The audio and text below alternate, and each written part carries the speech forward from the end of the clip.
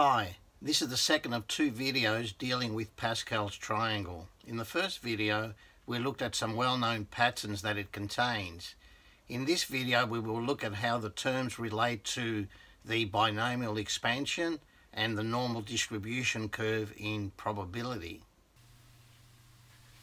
In the first of this two-part video series, we looked at the expansion of the binomial brackets and looked at the coefficients.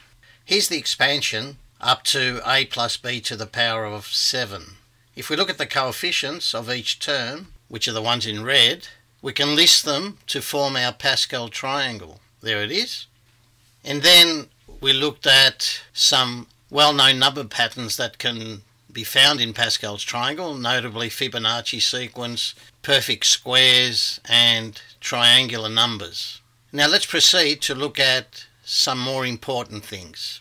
And the first thing we have to know is a definition, a very important one, which is called the factorial. Basically, the factorial of a number, and it must be a positive whole number, which we will refer to as the letter n, is written as n with the exclamation mark at the end, but we don't say that. We actually say n factorial. And we define it to be, and that's what's shown there in the rectangle, n factorial is equal to n times bracket n minus 1 and so on, all the way down to 3 times 2 times 1.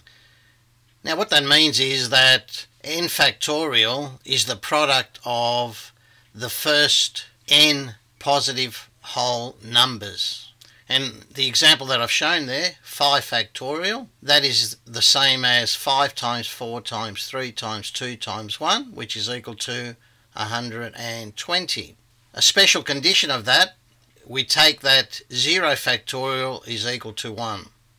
Now, if you have access to a graphics calculator or a scientific calculator, you will find that it has inbuilt functions to work out factorials. You might want to investigate that. Now let's apply that idea to an example. Let's suppose we have 4 letters A, B, C and D. We want to know in how many ways can we choose 0, 1, 2, 3 or 4 letters, given that the order of choosing letters is unimportant. That means choosing, let's say, AB is the same as choosing BA. Well, choosing 0 letters is easy, isn't it? There's only one way we can do that. That means do absolutely nothing.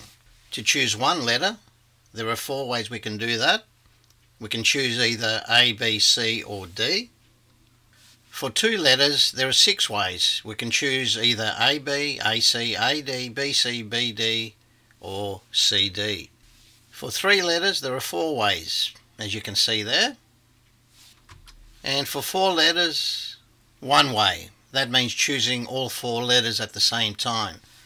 Notice the symmetry in the answers, 1, 4, 6, 4, 1. Does it remind you of anything relating to Pascal's triangle? There it is.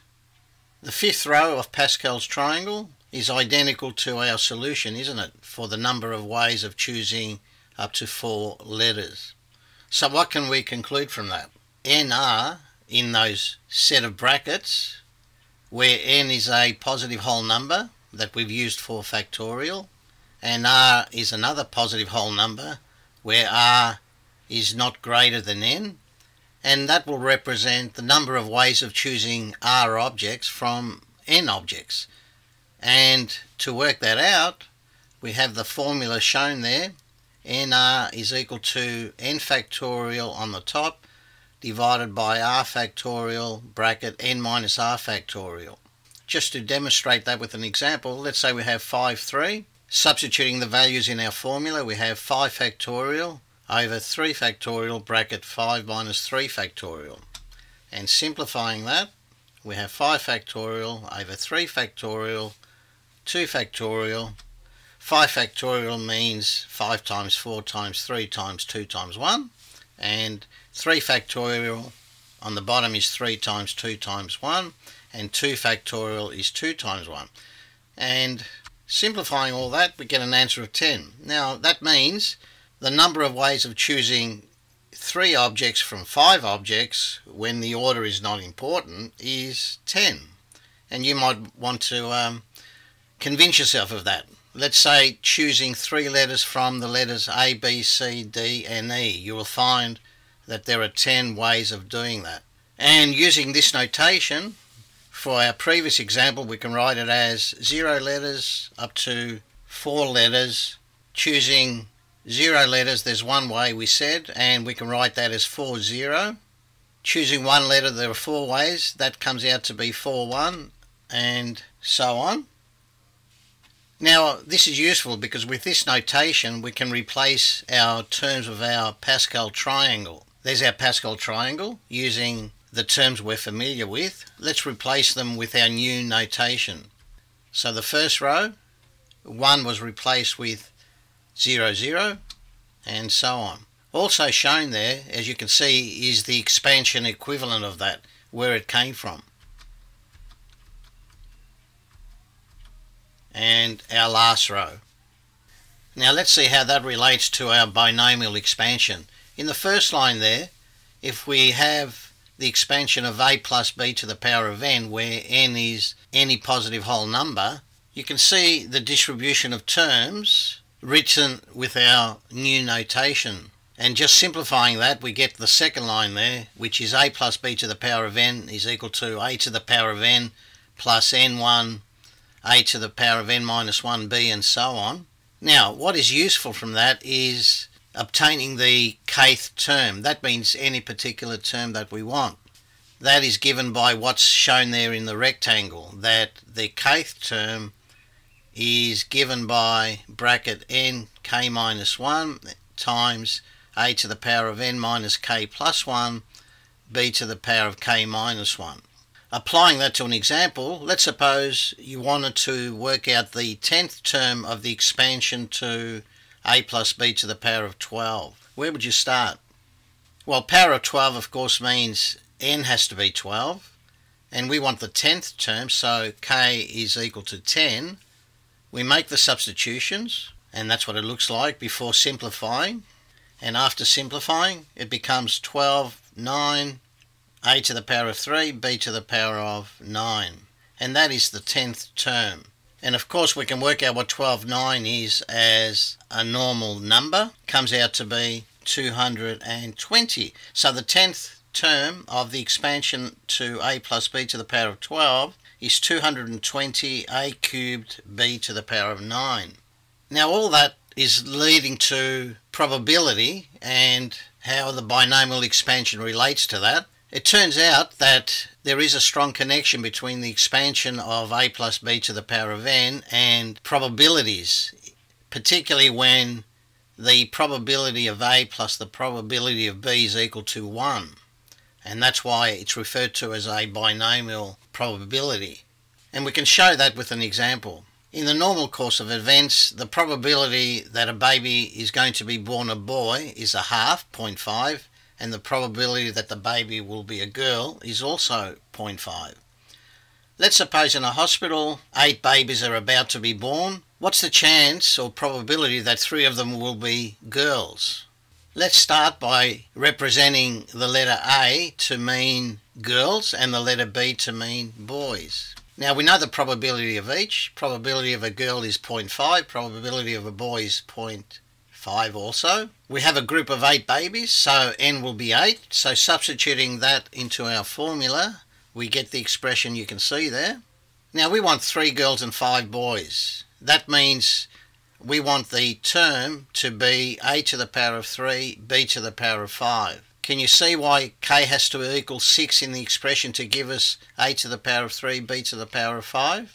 Because in the previous line we have at the end a to the power of 9 minus k. Now we want 9 minus k to equal 3, don't we? So that means k must be 6. Okay, so we've got our k value and our n value was 8. Substituting our value for k and also substituting our values for a and b, that's the expression we obtain, and using a calculator we can work it out, and that gives us a final answer of about 0.21875. Changing that to a percentage by multiplying by 100, it's approximately 22%. So that means the probability out of the 8 babies that 3 of them will be girls and 5 will be boys is about 22%. Not a very high percentage, is it? We can simulate this example and try to demonstrate our previous example of the probability of choosing 5 boys and 3 girls. It consists of a triangular structure, in other words Pascal's triangle, up to the 8th row, and each of those yellow circles represents one of the terms of Pascal's triangle. We of course are interested in the bottom row, and underneath that you can see in green that we have starting with 8B, 0G and so on. That means 8 boys, no girls, and then 7 boys, 1 girl, and so on. So what will happen is a ball will drop from the top and it will hit the first yellow circle, and because it's a binomial distribution, there are only 2 choices for that ball on impact. It could either go left or right, and that will happen each time it strikes another yellow ball. And of course when it gets to the bottom it will represent one of those combinations of boys and girls. So let's see how it works. There's the first iteration. The percentages are also shown, each time updated.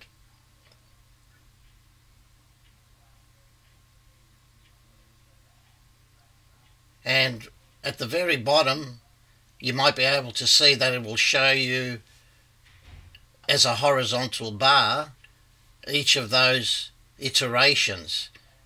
What will happen towards the end is, after 1000 iterations, the general shape, which will resemble very much the normal distribution curve, or the bell curve as we call it. After 1000 iterations, notice what's happened.